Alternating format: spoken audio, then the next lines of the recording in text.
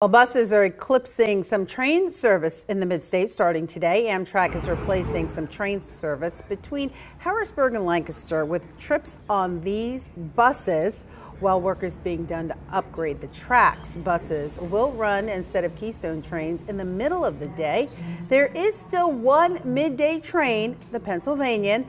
That's why Phil and Pearl Hung visiting Harrisburg from Toronto, Canada, didn't end up on the bus. Amtrak decided to call us proactively about 3 weeks ago, and they said, well, do you want to take the bus to Lancaster or do you want to take the Pennsylvania? And so it's nice that Amtrak thought of us, and so we were put on the Pennsylvania instead. So we're just leaving 40 minutes early.